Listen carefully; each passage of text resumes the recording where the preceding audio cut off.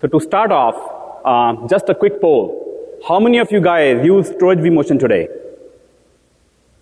Okay, very good. How many of you guys use storage vMotion at least once a month? Okay, I'm impressed. That's awesome. How many of you guys have never had any storage performance problem? You got the point. Storage performance problems are very, very common. The good news is you have come to the right session. Welcome to the session on storage DRS, which is a key new feature in vSphere 5.0. In this session, we will talk about what is storage DRS, what problem does it solve for you, how does it work, and most importantly, how can you take storage DRS and roll it out in your environment easily. My name is Manish Lohani, and I'm the product manager in vSphere product management team. And I will co-present this session today with Ann Holler, who is a senior staff engineer and a key person behind this feature. This is just a disclaimer slide that legal asked me to put in, so let's get that. This is the agenda for today. This is a slightly different order in which I told you guys. First, we will talk about the problem description. Then we'll cover storage DRS high-level features and what it does. Then I'll walk you guys through some key workflows to show you how easy it is to use. And then hand over to Ann, who's going to cover how the storage DRS works. She will give you some insights on the workings of the algorithm. And then we will cover some interoperability considerations with your existing products and arrays and other stuff that you're using in your environment. And then we'll conclude with some guidance on future work. To simplify logistics, we will take questions at the end. There are 2 mics here, so folks who have questions, if you can come up and speak to us, that would be excellent. We also have Bala, who is a technical director in storage DRS team. And we also should have Ajay somewhere here. Okay, Ajay is here. So we have 2 more key people from our team who are available here for questions. If you guys have any questions which we are not able to cover during the Q&A time, and we can cover that after the session. Okay, so let's look at the problem description. To kick off, what is the state-of-the-art solution available today for managing storage resource problems? So VMware came out with DRS several years ago, and DRS provides automated management of memory and CPU resources by moving VMs around within the server cluster. It worked very well in many, many environments, but it still had some problems. Because you were using shared storage, if you had some important VMs which were accessing the same storage which some less important VM also were accessing, you could run into situations where the less important VMs were hogging the bandwidth for storage I/O and were starving your more important VMs. So VMware came up with VMware Storage I/O Control in vSphere 4.1, which solves this problem and provides proportional sharing of shared I/O resources in a storage environment. In vSphere 5.0, we have added support for NFS to SIOC, or Storage I/O Control. There is a talk. This is the animation that I already talked about. There's a talk on Storage I/O Control, VSP1823. If you guys are interested, Ajay is giving this talk later today, so you may want to attend that. Now, moving on to, okay, this was the key first step in solving storage resource management problems in data centers. Very, very important. It took us several years to develop this key technology. But this is not enough. There are some other key problems in data centers today in managing your storage in virtual environments. Let's look at that through an example. So here is an IT admin. He's looking at a really large infrastructure. He has a lot of data stores. He has a really large server farm. He gets a request for provisioning a new VM. He has to select a server for his VM placement and also has to decide which VMDK should he place which data store should he place his VMDK on. In this specific example, I have shown 3 data stores which have about equal utilization in terms of space. How does he decide which data store to pick for my VMDK? One easy answer is he could look at space utilization and say they have space available. No data store has given me any problem in the last 90 days, so I'm just going to pick one. I don't know. He picks the middle one. Unfortunately, he made a mistake. This was not the most optimal choice because the IT admin did not know the past history, the long enough past history of the data store, and also the future trends of not only space growth, but also I/O load on the data store. So he provisions this VM, goes home, thinks everything is fine, and next morning when he comes in, he starts getting all these users who are getting performance problems on their applications calling him. He is stressed. What does he do now? He has to troubleshoot this problem on the fly with users on his head, and he doesn't know where to begin. It could be a compute problem, it could be a networking problem, or it could be a storage problem. So he says, let me quickly look at the compute side. It's easy. So he looks at some of the statistics and CPU utilization and everything. Doesn't find a thing because DRS was doing its job. So he looks at the network now. Looks at all the statistics, collects all that stuff, and does some analysis and figures out there is no network bottleneck. Well, he kind of already knew that when he started. He knew that most likely it's going to be a storage problem, but he was hoping to get lucky, which in this case he wasn't. Now he knows he has a storage problem. He knows his data store is overloaded. He looks at the stats, IOs look bad, there are long latencies, the data store is also running pretty full. What does he do? He does a storage vMotion to some other data store. But here's the problem. Which VMs and VMDKs should he move? And which destination data store should he choose? He has no idea. He can try to guess based on which other data store did not give him a problem in the last 90 days. But that's what he did when he chose the first data store. So how can he be sure? Well, he's in a bad spot. The downside is if he makes a mistake, he will not only not fix the current problem, but may also affect some other applications which are running just fine right now. But he has to do something. So he does a storage vMotion of one VMDK. And he thinks that the problem came because of the last VMDK, that's what he's going to move. In this specific case, he gets lucky, and the problem is fixed. But in real life, you don't know which VMDK to move. It's never the last one which created the problem is definitely the right answer. So there are three lessons from this example. What are the three main problems? Virtual displacement of new VMs, out of space avoidance. If you're running out of data store space in a data store, how do you avoid that automatically? And then I/O load balancing. These are the three key storage resource management problems that storage DRS is targeted to solve. Next, I'm going to talk about some storage DRS features at a high level to give you an idea of exactly how does storage DRS fix these problems. So storage DRS introduces this new object called data store cluster. It's a new management object available under data stores and data stores clusters view, just like host and host clusters. It's a storage equivalent of a DRS cluster. So data store cluster is to data stores as host clusters is to host. It consists of similar data stores. What I mean by similar is you cannot mix VMFS and NFS data stores into a same data store cluster. Also, we strongly recommend that you group similar data stores in terms of performance. For example, they should be backed by spinning disk. I mean, it's not recommended to combine data stores which are backed by spinning disk with data stores that are SSD. And storage DRS cluster is a storage load balancing domain.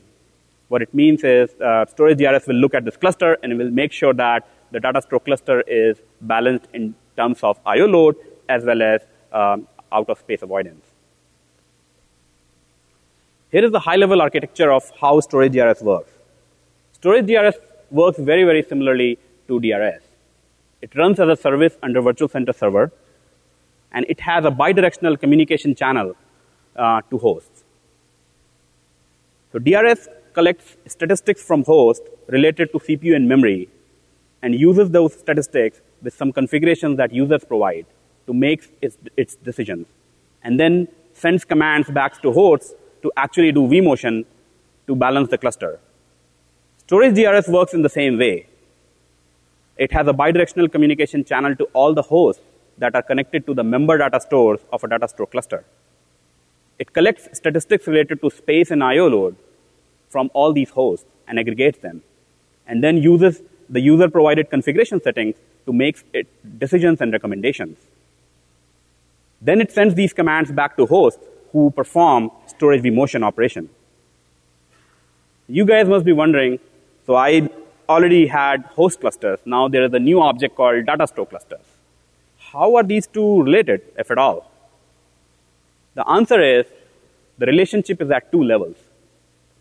At one level, you're looking at relationship between host cluster and data store cluster. And the relationship can be many to many. A single host cluster can be connected to multiple data store clusters. Similarly, a single data store cluster could be connected to multiple host clusters. We do not enforce any connectivity restrictions between host clusters and data store clusters. The second level of connectivity is between hosts and member data stores of a data store cluster. Ideally, we strongly recommend you connect all the hosts within a cluster to all the data stores within a data store cluster. But this is not enforced by storage DRS. However, if you do not connect them fully, I/O load balancing feature is not available. So if you want to use I/O load balancing, you would have to connect all the hosts in a cluster to all the data stores in a data store cluster. Now let's look at some key capabilities of storage DRS using the example of the IT admin that I talked about earlier. If he had storage DRS, he would not face any of the problems that he faced. To start off, he had a really large environment. He had hundreds of data stores, and he had a lot of problem managing them. He could have just combined them into a data store cluster and started managing, instead of managing hundreds of data stores, he could have managed a few dozens or maybe a few data store clusters. Then when he got this request for a VM provisioning, he had to select which data store should I pick. If he had storage DRS, he would not have to make that decision. He would just say, okay, I have this data store cluster, which is my tier 1 or a tier 2 data store cluster, and point the VM during the VM provisioning flow to that data store cluster. Storage DRS will pick the right data store within the cluster, which is the best choice. Storage DRS will use both space availability as well as I/O load considerations when it chooses the right cluster. Not only that, if you only place your VM in the best possible way, that's not the end of the world. Workloads keep changing. You can still have overload conditions on data stores. So storage DRS monitors your data stores to see whether they are overloaded, both in terms of space usage or I/O load. When it detects that a data store is overloaded, it can take remediation action by moving VMDKs around to other data stores which are not overly loaded. So in the previous example, the IT admin, even if he had used storage DRS and placed his VM on a data store which was about to be full and something changed on the application side which resulted in a data store overload, storage DRS would have prevented any problem in terms of application performance. It would have moved the VMDK automatically or recommended to move a VMDK automatically to a different data store. In many cases, you get VM requests where a VM has multiple VMDKs.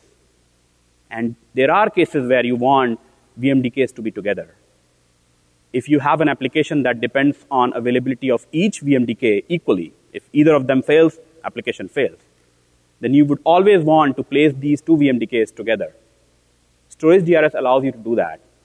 If you tell storage DRS, these two VMDKs have intra-VMDK affinity, storage DRS will always not only place them initially correctly together, but also move them together at all times. This is also the default setting of storage DRS. However, if you have an application where, let's say you have a database, and you want to keep the data disk separate from your log disk. For reasons where, if something bad happens to the data store where I have my data disk, I still want logs to be able to recover my data. You can do that too. You just need to tell storage DRS that these two VMDKs have intra-VMDK anti-affinity rule. The storage DRS will make sure that they are always placed separately and always moved separate to a separate data store subsequently. And finally, if you have applications like scale-out, stateless applications, which is also a high availability kind of architecture, where if one application goes down, you don't really care. There are other instances who will take care of that. Ideally, you would want to put them on independent hardware, so that if one instance goes down because of hardware failure, you still have other instances running. In DRS, we provided inter-VM anti-affinity rule for placing them on different hosts. Storage DRS provides a similar VM to VM anti-affinity rule for VMDKs. Combining these two rules, you can be sure that not only is your VM on separate hosts, but the VMDKs are on separate data stores.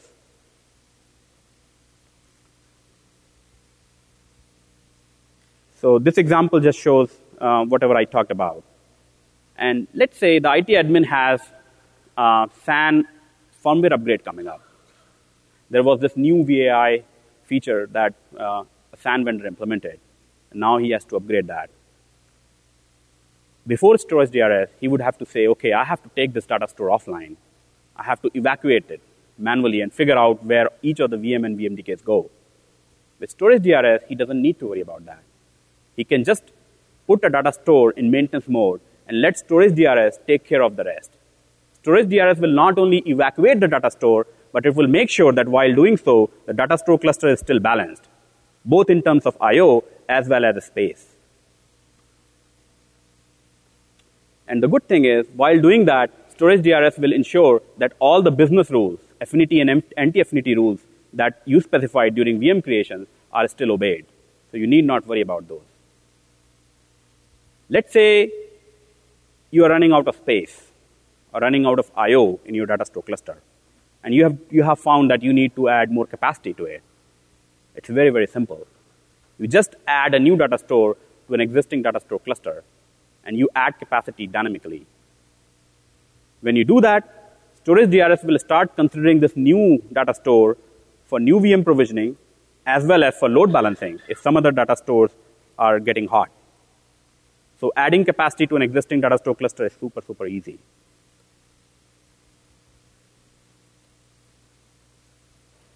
Okay, now I'm going to walk you through a couple of workflows to show you how easy it is to use storage DRS. It is very, very well integrated in all the UI workflows of vCenter Server, and it is super simple. You can go back and start using it if you have vSphere 5 in your environment as soon as you have it. So the first workflow is create a data store cluster. The data store cluster, as I said, is a new management object.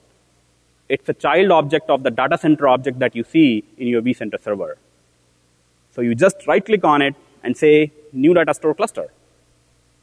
And it will walk you through a few screens to configure, to create a data store cluster. Note that you can turn on a storage DRS or not turn on storage DRS when you are creating a data store cluster. If you choose to not turn on storage DRS on a data store cluster becomes just a folder of data stores. You still get aggregated events, statistics, and alarms, but you will not get any load balancing. The next step is to choose automation. Storage DRS uses manual mode by default, which is different than DRS. If you choose to run storage DRS in fully hands-off manner, you can do that so. But if you want to have control over when those migrations actually happen in your environment, you can choose that time by putting storage DRS into manual mode, which gives you the most flexibility. This screen covers some of the key knobs that storage DRS provides you that you can use to control or influence its behavior. As you can see, by default, there is a checkbox which says enable I/O metrics for storage DRS recommendations. By default, storage DRS will use both space as well as I/O metrics for its recommendations for not only initial placement, but also ongoing migrations. However, you can choose to disable I/O metrics if it doesn't make sense to use it in your environment. In that case, storage DRS will only use space metrics. Note that when you use I/O metrics, storage DRS automatically enables storage I/O control in each of those data stores by default.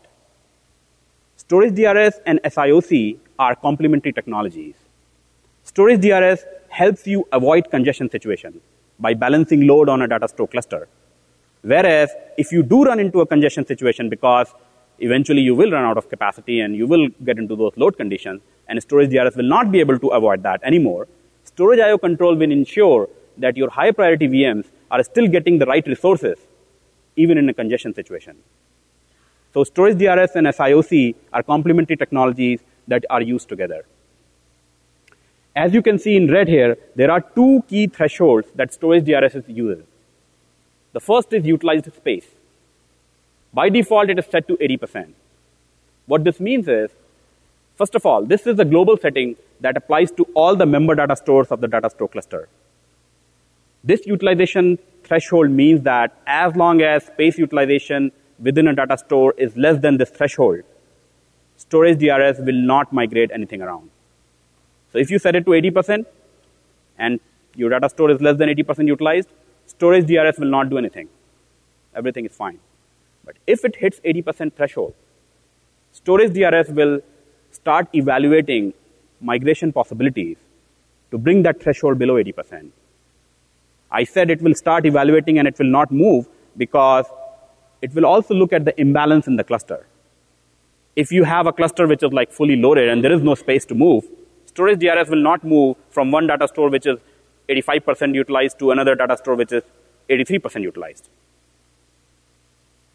So the difference between utilization in the source and the destination data stores in both I/O and space should be significant enough for a storage DRS to migrate VMs or VMDKs.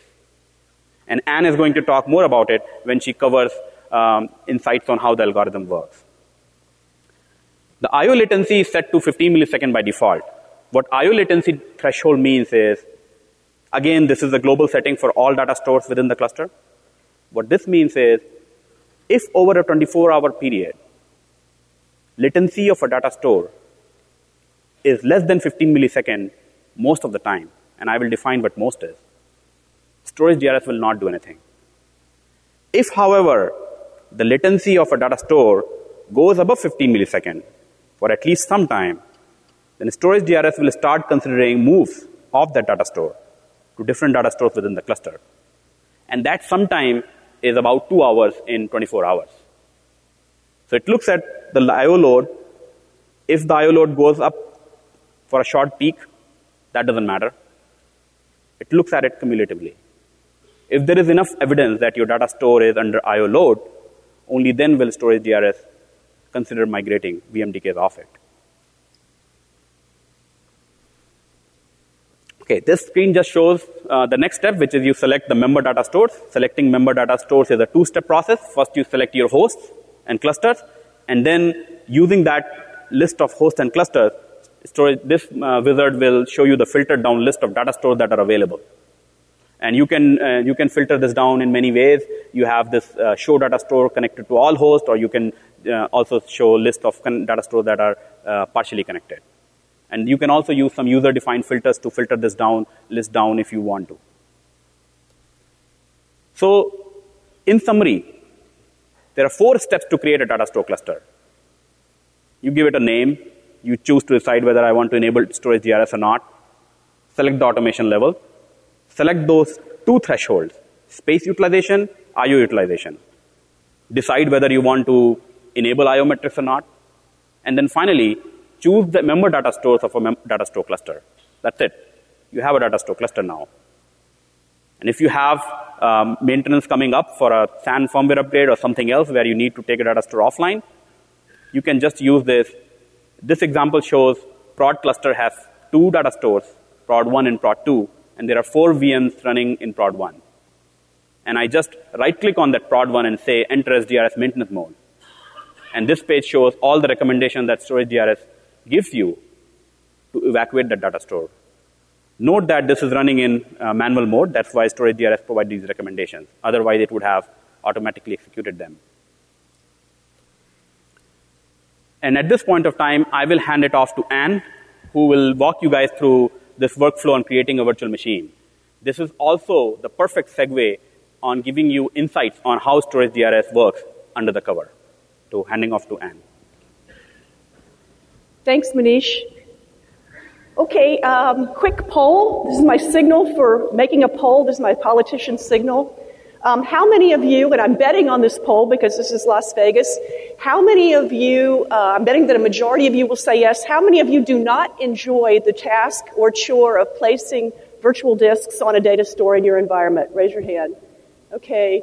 Okay, maybe that's a little less than half, 1 to infinity kind of thing, but or maybe you have someone else who does it for you, kind of like the chore of mowing the lawn is not that important to me because my husband does it for me, but it's a chore.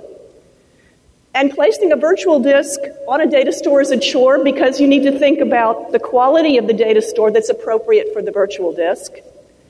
You need to think about the space available on all the virtual disks, on all the data stores that meet that quality, both now and considering the space growth.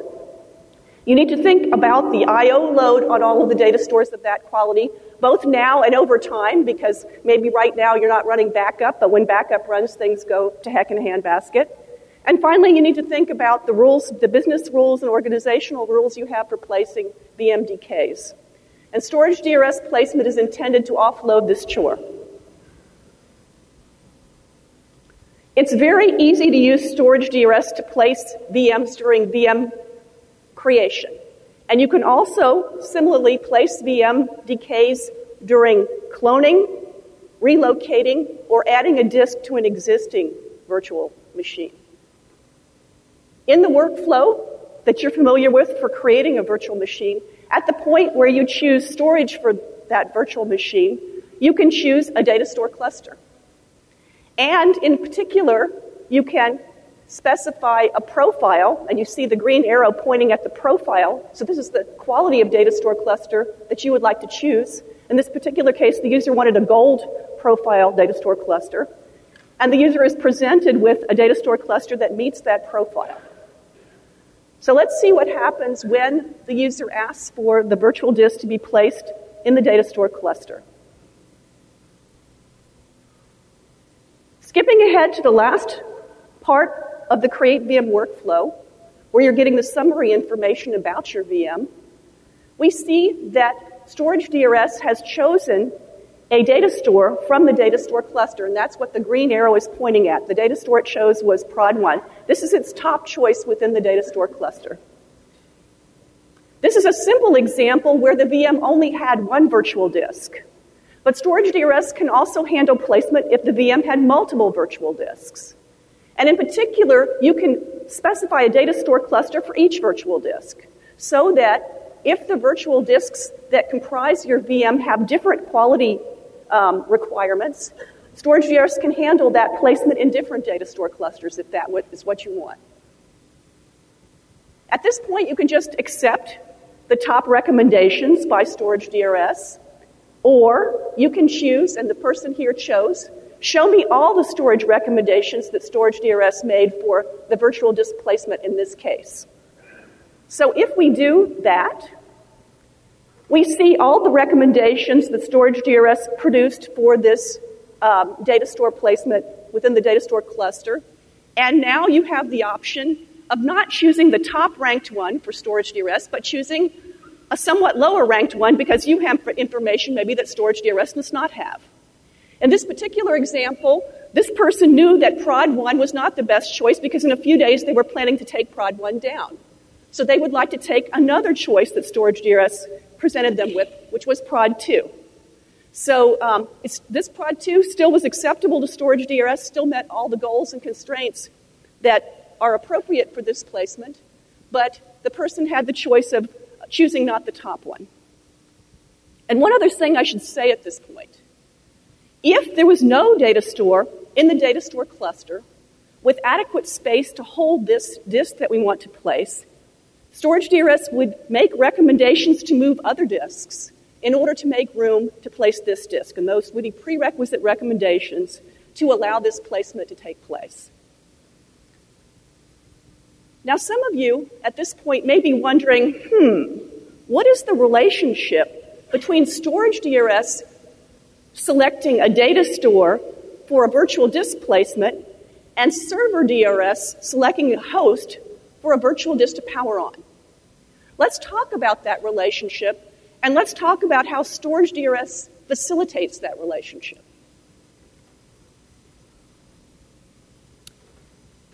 The interaction occurs if you have a data store cluster and a server cluster that are not fully connected. And as Manish already said, we do not recommend that situation. It's not ideal. But if you do have that situation, we try to do the best we can to help you out.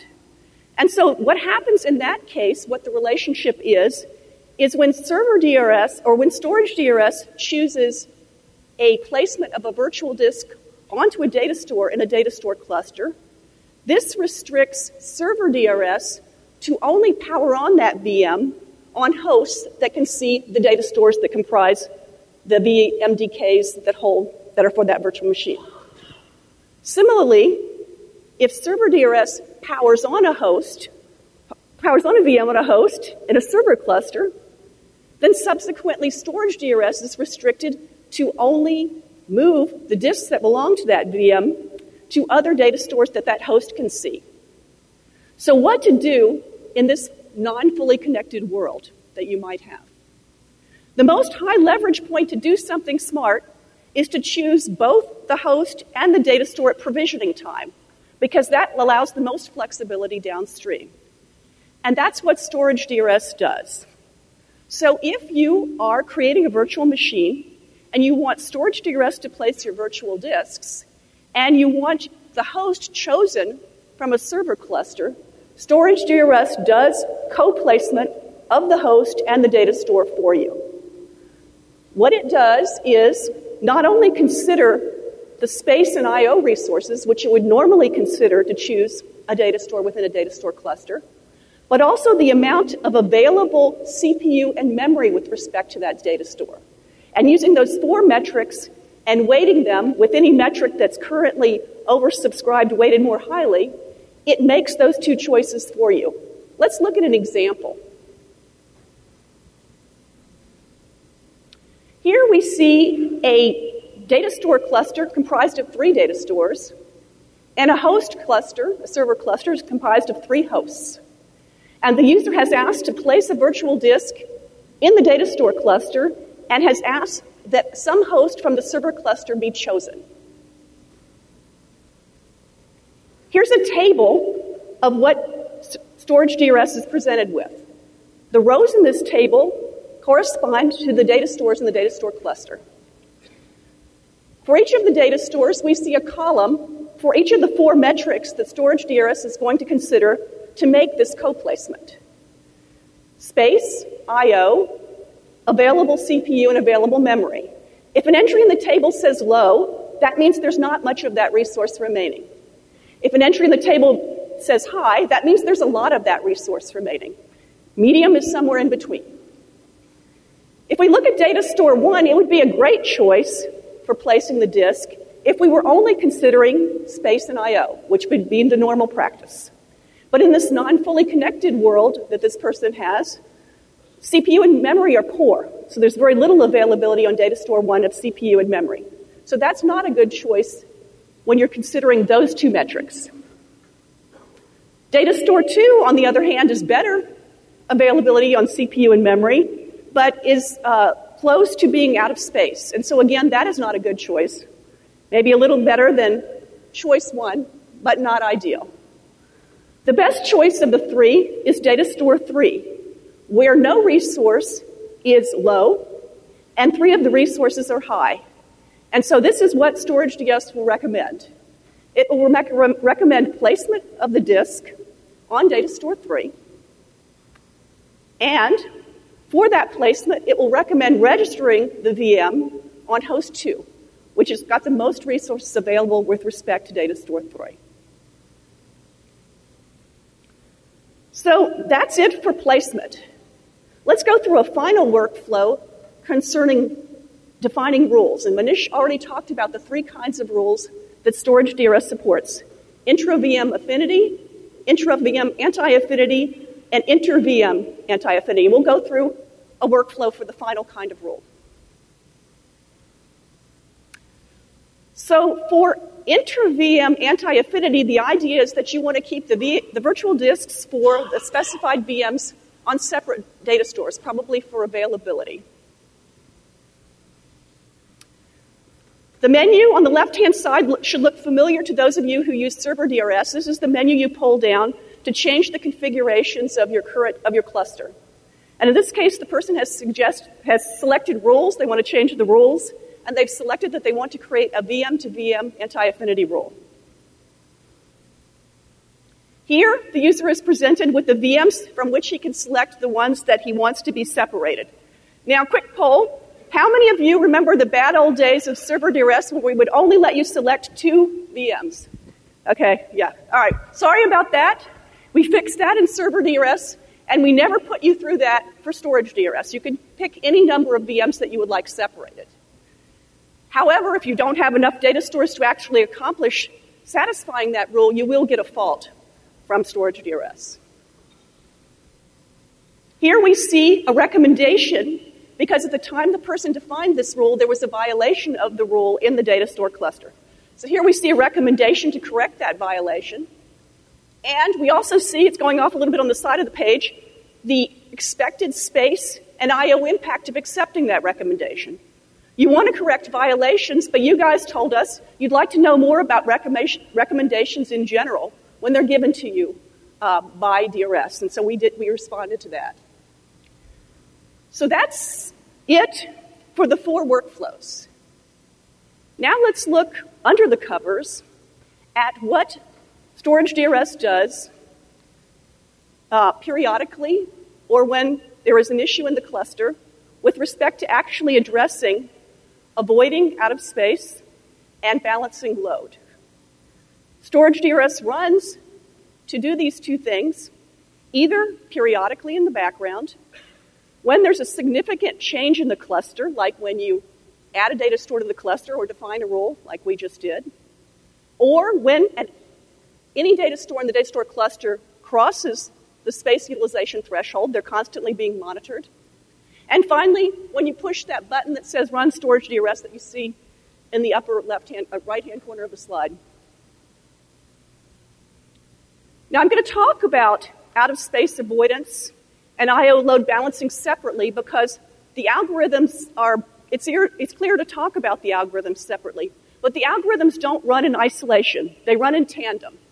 And what I mean by that is the algorithm is not going to make a recommendation to fix a load problem that will cause a space problem. So it's going to look, each of the attributes are going to look at the other side to make a good recommendation that respects the constraints of the other side and fixes the problem of the one side.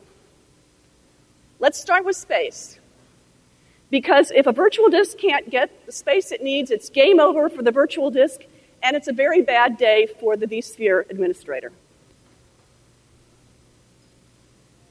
As I said, storage DRS is constantly monitoring the space usage on the data stores, and when a data store in the data store cluster crosses the space utilization, it runs looking for moves to correct that problem. It eliminates any moves it considers to be of marginal value. Manish already mentioned this, but to be more specific, there's a user configurable difference between the source data store utilization and the target data store utilization that's used to characterize a move as being marginal. And the default value there is 5%. So if one data store is 82% utilized and another is 78%, storage DRS is not going to make that move. For non-marginal moves, storage DRS looks at both the current space utilization and, given the history of space growth on each data store, it looks at the future space utilization, projecting that growth out for 30 hours by default. As well as looking at space, and of course I/O load, as I already mentioned, it also looks at the cost of the storage vMotion that would be recommended. It prefers cheaper storage vMotions. What do I mean by cheaper? If the storage vMotion is for a powered-on VM, we want a storage vMotion that has lower overhead in terms of mirrored writes. And for either powered-on or off VMs, we want a storage vMotion that moves the smallest disk that will help us with the almost out-of-space problem. Let's look at an example. Here we have a data store cluster that consists of 3 data stores. They're shown at the bottom of the page. Right above each data store is a utilization graph, where time is on the x-axis, so the beginning of time is now, and time is moving forward. The y-axis is utilization, and so the capacity of the data store, shown in green, is 100% utilization. And so we can see where the data store is now for utilization, and we can see the projection over time, and we see that data store 3 is highly utilized. It's above the space threshold, so what to do? If we look at the 2 remaining data stores, data store 1 looks good from the standpoint of it has the lowest current utilization, but it has a very high growth rate. So because it has a high growth rate, it is not a good choice if we look out 30 hours. Data store 2, on the other hand, has a somewhat higher current utilization, but if we look out 30 hours, it has a much lower growth rate. So it is the better choice of the 2, and storage DRS will make that choice and make that recommendation. So it moves the virtual machine disk from data store 3 to data store 2, and then we see the resulting situation in this data store cluster after that move takes place. At this point, we've completed the discussion of out-of-space avoidance. Let's move on to talk about I/O load balancing. And I guess Manish I was going to do one of these polls, but Manish already did this poll. Let's just see how many people have either had an I/O problem in terms of I/O load on your data stores. Okay, cool. And how many people spend way more time than you'd like ensuring that that doesn't happen? Okay, so storage DRS is intended to reduce the risk of the I/O load going too high on your data stores and also reduce your personal load in managing that risk. Let's talk about the concept behind how storage DRS handles I/O load by working through an example by hand. On this slide, we see the representation of 2 data stores, one on the left-hand side of the slide and one on the right-hand side of the slide. And that representation is in the form of a performance graph, 2 performance graphs for each. On both graphs, load is on the x-axis. In the top graph, latency is on the y-axis. And as you would expect, as load goes up, latency goes up linearly. In the bottom graph for each data store, you see load mapped against throughput. Here, as load goes up, throughput also goes up, but not linearly, and at some point the device becomes saturated and it flattens out and even maybe drops a little bit. And in this case, you can see that data store 1 is more heavily loaded than data store 2. So the question is, what would happen if a VM running on data store 1 was moved to a VM, its virtual disk was moved to data store 2? Okay. Seems kind of straightforward. The latency on data store 1 would go down, the latency on data store 2 would go up, the throughput on data store 1 would go down, the throughput on data store 2 would go up. But this particular example is very interesting in that regard. In this particular example, data store 2 is more powerful. That is, as load goes up, its latency slope is flatter. It's a more powerful data store. So here, not only do we reduce the maximum latency in this two data store cluster by moving the load, but we actually get a lower average latency because the latency induced on data store 1 in the addition is lower than the latency lost. That latency reduced is lower than the latency reduced on data store 1. Also, data store 2 is in a nicer part of the throughput curve. So as we add work to data store 2, we get more benefit in the throughput sense than we lost in data store 1, which is in a flatter part of the throughput curve because it was busier. So in summary, average latency was lower when we made the move, and overall throughput is similar, could be in this particular case is lower. So this is what storage DRS does, but it doesn't have the benefit of being given these graphs for the two data stores and being given some information about the virtual disk load. It needs to build a model online of the way the data stores behave, and it needs to build a model of what the virtual disks do. And then, using the model it's built, it needs to do what we just did. Storage DRS builds the model for each data store in the data store cluster by collecting points that map load to latency and doing a linear fit of those points. Then it knows the slope and intercept for the latency on that data store. Similarly, storage DRS monitors the virtual disk load over time for the virtual disks that are powered on VMs running on the data stores in the data store cluster. And it looks at a non-trivial amount of time, so it makes sure it really understands the load. So at least 16 hours of time by default are required to establish that it understands the load. And using those models, it does exactly what we did on the previous slide, which is project the impact of moving the workload of a particular virtual disk from one data store to another. This is a pretty simple explanation of what storage DRS does.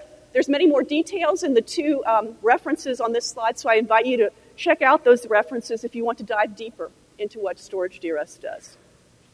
Let's look at a brief example.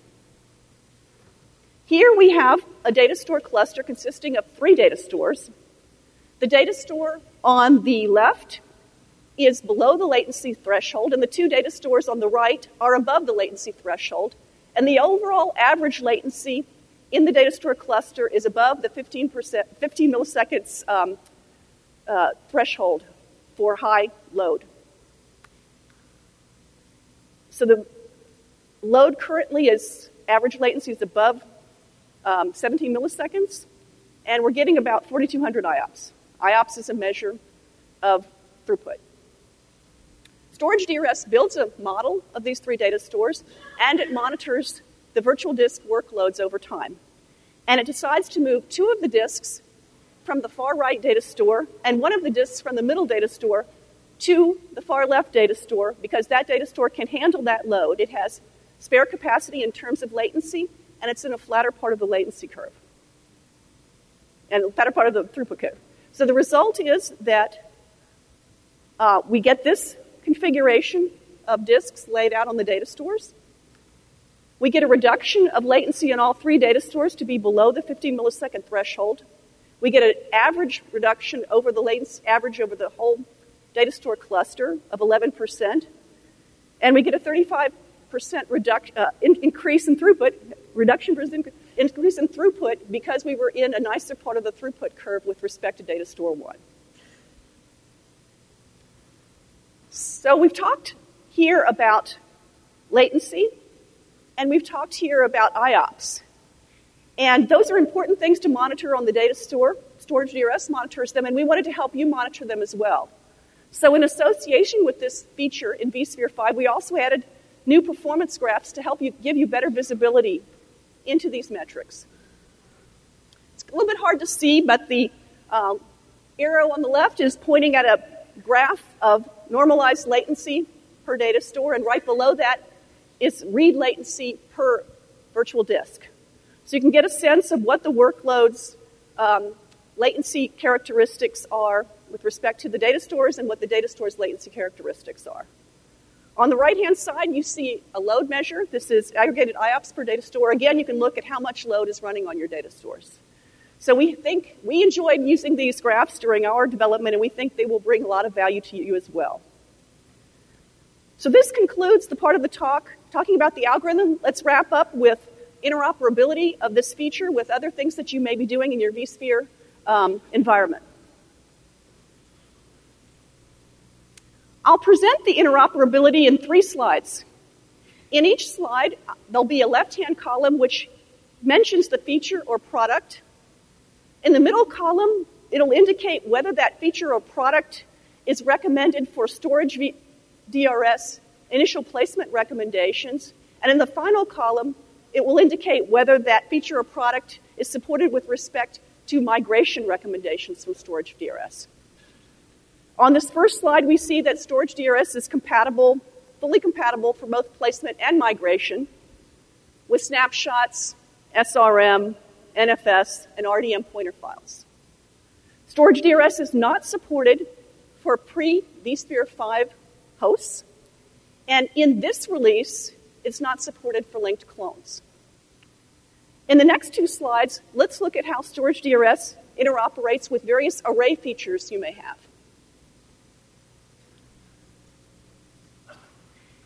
If you are using array-based replication, Storage DRS is supported for placement, but for migration, we recommend that you put it in manual mode. Of course, manual mode is the default, so that you can evaluate the impact on protection and on the size of the next replication before deciding when to apply the recommendation.